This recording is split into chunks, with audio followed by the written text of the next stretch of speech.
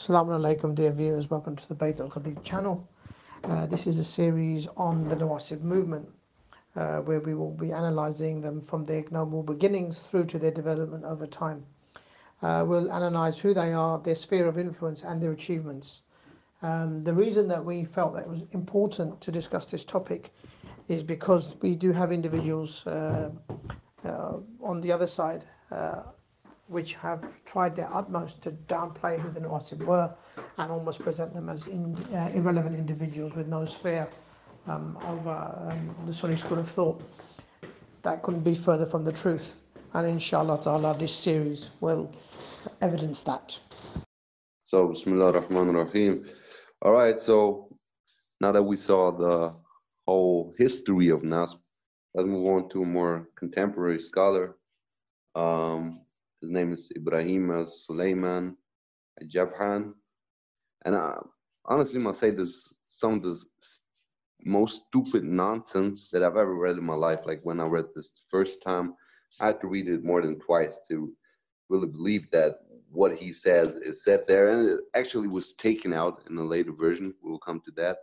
But in the original version of his book, he wrote, "Now I've not revealed a secret if I say that Ja'far ibn Muhammad, meaning Imam Sadiq alayhi salam, was the brightest star chosen by the Masonry groups, linking him to Freemasonry. It is indeed proven that he was one of those blinds that the Masonry devils counted upon and pushed him to achieve the caliphate. And the fact that Shia books are in consensus and the history sources points very clear to this fact that the mentioned person, Imam Sadiq alayhi salam, was the second founder of the Shia creed after the enemy of Allah, Ibn Saba al-Yahud." So he's actually comparing Imam Sadiq alayhi salam to Ibn Saba, and that he was the one who turned Tashayyu from a political movement to a religious creed. And he, with the help of those devils and their support, implanted the roots of his heinous crime, and this left for the followers a spring that is soaked with poisons, does not dry up. And he's also, through the strict secrecy that he's obliged his supporters, agents, and bearers of his doctrines to keep, and also through his drastic orders to keep taqiyya and to put on every color, which does not leave any place of doubt that between Tashayyu and Masonry there's a strange alignment. All right, all right, this is ridiculous. Like, I mean, it's interesting to hear that people can actually have these kind of thoughts, but this is so wicked and stupid. And yeah, to mention the book, this is from Tabdib al-Dalam wa Tanbih al-Niyam, published in 1979.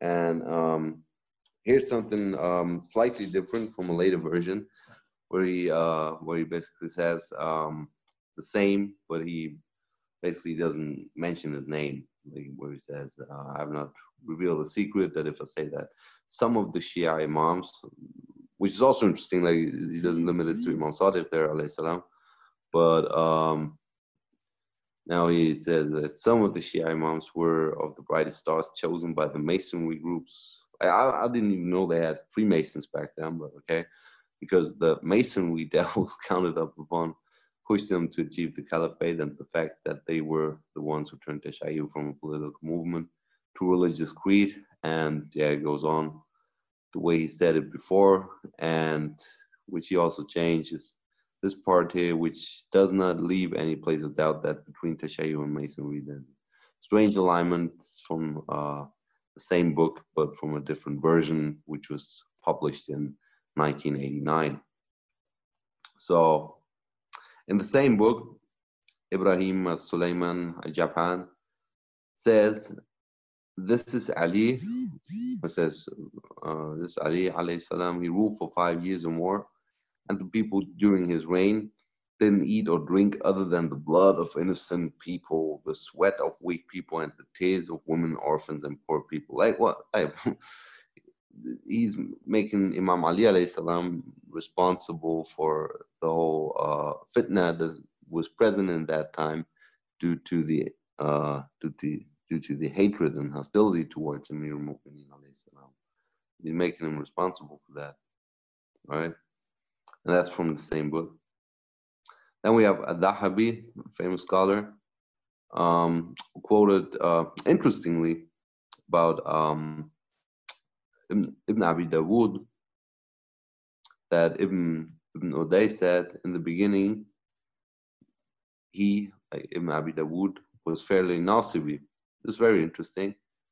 Mizan, it's from Mizan al-I'tidal, volume 4, page 114.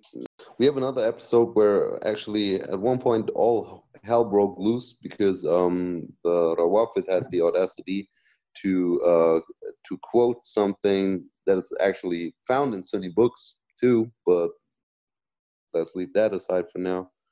Like they had the extreme audacity to set up a stone. Like let's read the tradition. It's from Ibn Kathir, and it's in his Al-Bidayah wa Nihaya history book on the year 443 in the year of Hijrah. During the month of Safar, a brawl broke out between Rawafid and Ahl Sunnah, and a lot of people died from both sides. And the reason was that Rawafid put up a stone with these words written in gold: Muhammad and Ali are the best of creatures, and whosoever accepts it, he has committed a noble act of thanking Allah. Whosoever rejects it has rejected or has committed kufr. And therefore the Ahl Sunnah got really incensed that the Rawafid equated Ali alayhi salam with the Prophet alayhi salatu wasalam. Yeah, how dare they? Like, how dare they quote this tradition they also have in their own sources? And so they started a fight. A fight broke out, and it lasted till Rabi al-Awwal, and it resulted in one Hashemite being killed who was buried near to the grave of Ahmad ibn Hanbal. When Ahl Sunnah were done with burial, they looted the shrine of Imam Qasim alayhi salam, and they burned the tomb of Imam Qasim alayhi salam and Imam Muhammad Taqi alayhi salam.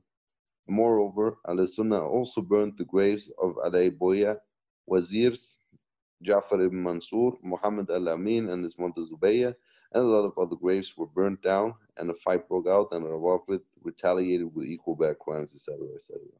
So, like, what the hell? Like, I mean, to be fair, there were times, I forgot where exactly this is quoted, where a lot of Sunnis used to make pilgrimage, and still do, and until this day. Some Sunnis do that pilgrimage to the shrines of the holy Imam, but they actually destroyed it. They burned it down. Like, unbelievable. And this from Bidayah wa Nihaya, volume 15, page 719. And what's next is a tradition from Ibn Khaldun, right? Famous historian. Ibn Khaldun says in his work Al-Muqaddamah, Introduction to the History of the World, volume 3, page 45, he says, and the Ahlulbayt alayhim salam deviated, like the Ahlulbayt deviated or created sects that they formed and fiqh that they came up with by themselves, which they built upon attacking some of the Sahabah, and by saying that the Imams alayhim salatu wasalam are infallible and all that are baseless. They matched the Khariji, and the general public of Muslims did not celebrate or endorse such sects, but rather denied them. So we do not recognize their sects, nor do we narrate anything from their books. Their narrations have no impact except in their own lands like Yemen, Morocco, interestingly, back then, and the East. Yeah, so that's Ibn Khaldun for that part. Ibn Khaldun also said in the Muqaddamah in page 577 that the Alids, the Alawiyun, the Alids invented their own school and had their own jurisprudence. They based it upon their dogma requiring abuse of some of the men around Muhammad and alayhi salatu wasalam, and upon their stated opinion concerning the infallibility of the Imams alayhi salatu wasalam, and the inadmissibility of differences in their statements. All these are futile principles. The Kharijites similarly had their own school. The great mass did not care for these unorthodox schools, but greatly disapproved of them and abused them. Nothing is known of the opinions of these schools. Their books are not being transmitted. No trace of them can be found except in regions inhabited by these sectarians. The legal textbooks of the Shia are thus found in Shia countries and wherever Shia dynasties exist in the West, the East, and in Yemen. The same applies to the Kharijites. All of them have legal writings and books and hold strange opinions and jurisprudence. Which is also a very interesting statement because think that most of our fiqh positions could be backed up by one or another opinion of any classic Sunni scholar, which doesn't play a role anyway if you look at these major disagreements that the Sunni schools have in their jurisprudence. One conclusion we can get from that is that at least Ibn Khaldun is pretty convinced and clear about the Ahlulbayt alayhi salatu wasalam themselves having these ideas of dissociating from certain companions and having hatred towards them. And I mean, that gets people into some kind of conflict. If that's really what they believe, then they would have a problem in at the same time loving Ahlulbayt alayhi salam,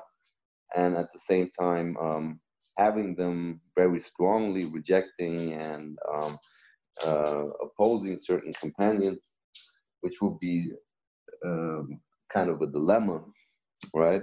So there's a major problem here, and the problem with the conclusion that comes up if we follow Ibn Khaldun's argumentation in that regard, right?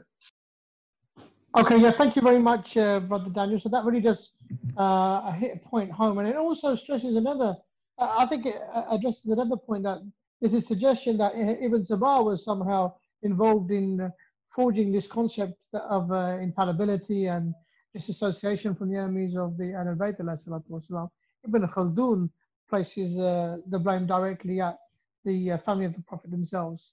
So I mean, I think the important thing here is what Ibn Khaldun, he talks about history of the past. I mean, his analysis of history is very, very respected, and he very, very much lays the blame. He accuses the elites, the descendants of Amir al-Mu'mineen, of deviancy and sort of concocting concepts such as isma and beliefs about disassociation, having negative views of the companions, certain companions of the Prophet. He places the door clearly at them. Now, on the one hand, you have to respect that's their position. On the one hand, you say that you respect Ahlulbayt alayhi salam, but then you also have to accept that there's a position which they had, which diametrically opposed your school of thought. So how do you reconcile that? You can't blame Ibn Sahabah here. Ibn Khaldun is very, very clear. He apportions the blame directly at the descendants of Amir al-Mu'mineen, who believed in doctrines such as Islam, who believed about this concept about disassociating, being critical of certain individuals that they respect. So how do you deal with this situation? On the one hand, you insist that you respect the family of the Prophet. And here we have Ibn Khaldun actually accusing them of deviancy and saying they're responsible for these concepts, deviant concepts, which is why we have nothing to do with them. So how do you reconcile that? You guys are in a catch-22 situation. You can't have both. You can't say we respect them and love them and then also have a position such as that Ibn Khaldun is very clear of, that they are actually accused of bringing deviancy, basically infecting the religion with incorrect beliefs. So how do you address that then? How do you respect them? I think that would kind of explain also at the same time how they turned into Nasbis as well to some extent. So now we're going to come to some even more well-known scholars within the Sunnah wal Jama'ah, well, in particular in the Salafi school, is the famous Ibn Taymiyyah, who says in Minhaj al-Sunnah, volume 7, page number 137, 138. The fourth issue is that Allah subhanahu wa ta'ala had informed the Prophet, and peace and blessing be upon him, that he would create love for those who believe and do righteous deeds. Okay? So Allah subhanahu wa ta'ala only created love for those who believe and do righteous deeds. Then he says this promise was true, and it was well known that Allah created love for the Sahabah in the heart of every Muslim, especially the Khalifas. May Allah be pleased with them, especially Abu Bakr and Umar. He didn't mention Osman here. But anyway, this is because the generality of the Sahabah and the Tabi'un loved both of them, Abu Bakr and Umar. And these were the best of generations. Then he says, this was not the case for Ali. That is because the majority of the Sahaba and the Tabi'un hated, cursed, and fought him. So this is proof that this hatred is something which stemmed from within the camps of the Sahaba themselves, this opposition that they had against Imam Ali Islam, which later went to the Tabi'un, who did what? Who hated, cursed, and fought him. So the practice of cursing Imam Ali Islam came from the Sahaba themselves. And it's the majority. Majority. And what is the sign of a hypocrite? Hatred of Imam Ali. So what does that tell you? Yeah, so that's part. You've noticed something. It's very crucial. He says the Prophet said that Allah would create love for those who believe and do righteous deeds. So then, what is he trying to say about Imam Ali Islam indirectly? Absolutely, it is. He does draw a lot of inferences in his writings. You can read between the lines, and it certainly says, you can see the respect he has for the Shaykhan, but he certainly doesn't have that level of respect for Amir al-Mu'mineen alayhi salatu wasalam. And it's linked, and he's very, very clear. He's saying that Sahaba hated him, majority of them. So, what's the issue then? If we, for example, have an issue with Sahaba, you get offended straight away, but you don't mind the fact that those that you respect, you did the best of generations, they bore grudge against Amir al-Mu'mineen. They hated him. The majority of them hated him. And yet, we can't be critical of that position. And it's interesting because based on the fact of what Ibn Taymiyyah said regarding Imam Ali. Ibn Hajar Asqalani in his book Al-Durur Al-Kamina, Volume 1, page number 154. He says, and among them, the Sunni scholars, were those who accused him, Ibn Taymiyyah, of hypocrisy, due to his statement about Imam Ali, that we have mentioned on the account of his statement that he, Ali alayhi salam, was humiliated wherever he turned, and that he, Ali, repeatedly sought the Khilafah, but did not get it. And he, Ali, fought only for power and not for the religion. And due to Ibn Taymiyyah's statement that he, Ali, loved power while Usman loved money, and on the account of Ibn Taymiyyah's statement that Abu Bakr accepted Islam as an adult who knew what he was saying, while Ali accepted it as a child, and Islam of a child upon this statement is invalid. So he even doubted the acceptance of Islam of Imam Ali Islam. Let's come to the next quote. This is from Lisan al-Mizan, Volume 8, page number 551, 552. And he says, Ibn Hajar Asqalani, Ibn Taymiyyah, also rejected many good narrations who, when writing the book, didn't provide the references from where the narrations were taken. Because of his good memory, he relied on what he memorized. While a human often accounted for forgetting, and the exaggeration in refuting the Rafida text has sometimes taken him towards degrading Imam al-Islam. So in order to refute the Shias, he would really go to such measures of belittling Imam al-Islam. This is why scholars from Al-Sunnah wal Jama'ah accused Ibn Taymiyyah of being a Nasbi, a hypocrite, for the simple fact that he used to degrade the Ahlulbayt al-Islam.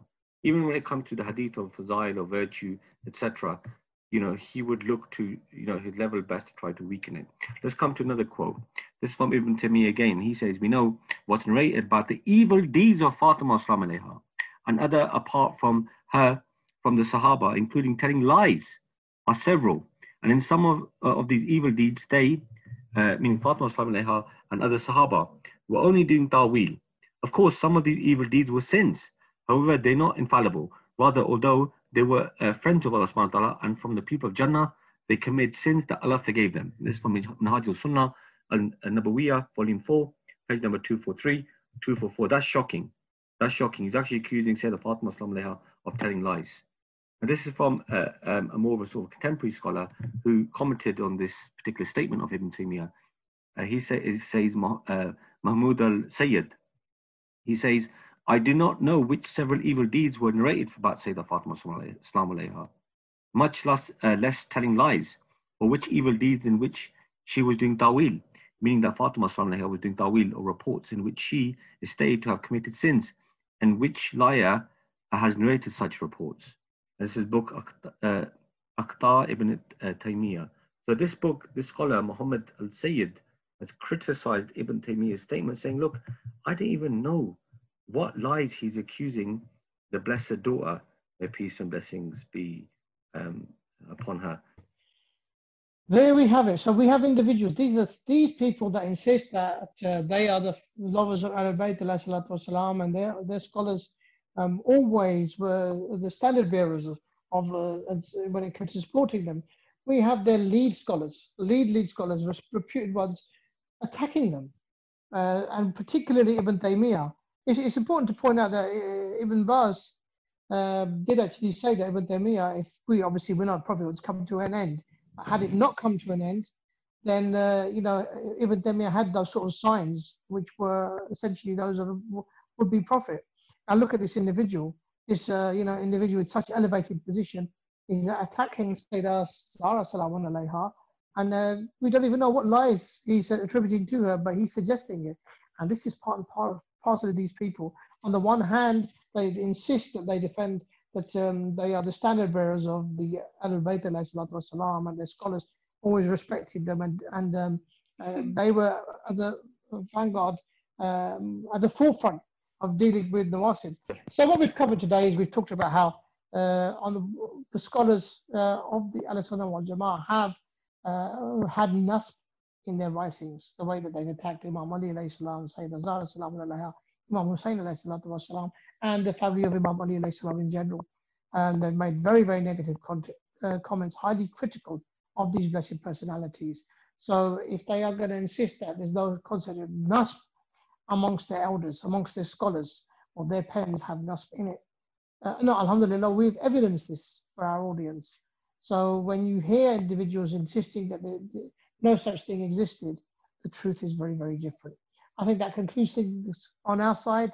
Remember us in your du'as as we shall remember you. Salamun alaykum.